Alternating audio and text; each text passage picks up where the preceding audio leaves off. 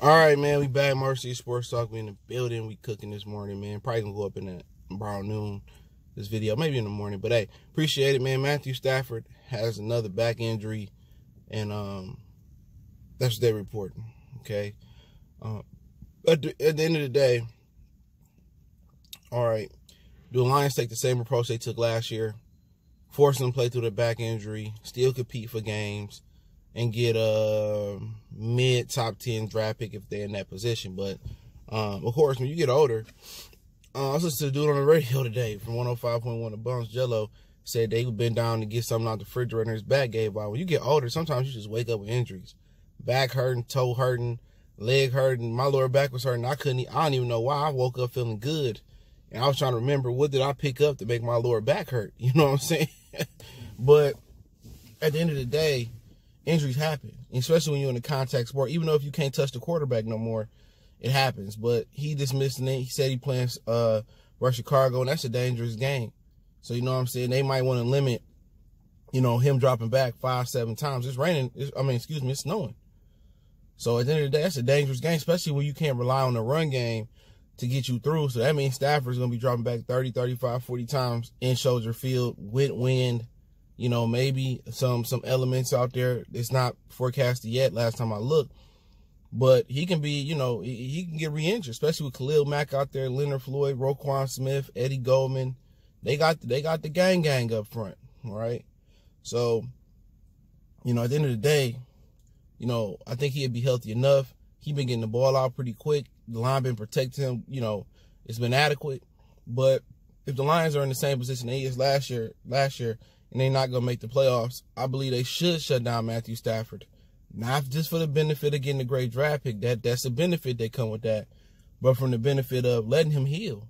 You know what I'm saying? Nobody could foresee his wife getting sick and, and all that stuff. Then he had some broken bones in his back this offseason.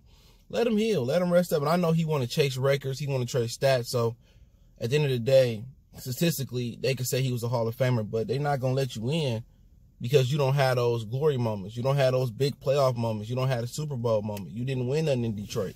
So if you want to win, if it gets to the point where it's out of touch, rest them, you know what I'm saying? And just keep going, moving forward with the backup quarterback. But, this offseason, I think it's imperative for them to find a developmental quarterback. It could be 1 year away, 2 years away, 3 years away. You know what I'm saying? Get a mobile guy like the guy at Utah State and just develop him, pick his tools up. Stafford going to be going into his 12th year next year. You know what I'm saying? How many more years can you rely on him with no running game and the Bob Quinn subpar offensive line that he handpicked? All of them. I think Glasgow was his pick, which he ain't doing bad. I think he was injured last week. Taylor Decker was his pick. Rick Wagner was his pick. Ragnar was his pick. Joe Dow was his pick. And Kenny Wiggins was his pick. Maybe not through the draft, but he handpicked those guys. So I think it's time to draft a developmental quarterback for Matthew Stafford for down the road. And he getting up there. At what point do the Lions say we going for it or we not going for it and we need to move on and let Stafford go be great somewhere else? Because, it appears that, it's not no urgency to put a winner out the field. They really taking their time and being cheap and building the team the way that Bob Quinn wants to build it. But Matthew Stafford ain't going to be playing forever. Everybody can't be Tom Brady. And if he wins something, he going to be a Hall of Famer right away. With his numbers and with a Super Bowl ring or even the AFC Championship, NFC Championship, he going to win something. He going to be a Hall of Famer. So, if they're not going to do it for Matthew Stafford, you know what I'm saying, and put a winner around him, I think that's unfortunate. You know what I'm saying? He going to go out like Calvin, he going to go out like Barry, he going to go out like Lomas Brown. Blaming the Lions organization for their lack of commitment to winning is the reason why, he going to be struggling to get in the Hall of Fame or he didn't get the recognition that he deserved. But, hey, it is what it is, man. Let me know what y'all guys think. Don't forget, we on Facebook, Instagram, Twitter. Reach out to the email if you got business question, inquiry, sponsorship, or video requests. Keep sharing the videos, man. I'm a little bit behind on messages, man.